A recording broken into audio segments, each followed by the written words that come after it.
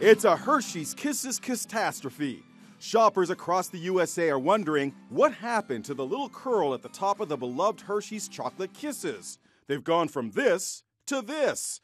There is a Hershey Kiss controversy going on. The mystery of the missing tips is causing bewilderment. That's the best part of it, isn't it? They're pretty. Social media postings are also venting. Seriously, Hershey's, what's up with this? It made my Christmas cookies look like I took a nip out of the kiss on top.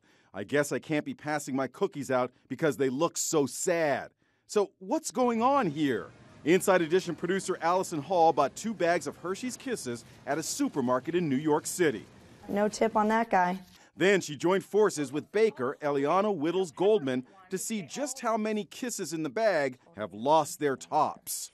The verdict? We have 116 Hershey Kisses in 2 bags. 72 of them do not have a tip, and 44 of them do have a tip. It could be the way that they're packaged. It could be the way that they're manufactured. A spokesman for the iconic chocolate company says, "We are aware that this is a concern, and you can be assured that the appropriate team members are looking into it." Tip or no tip, either way, they're delicious. We just pop them in our mouth and enjoy. I love it.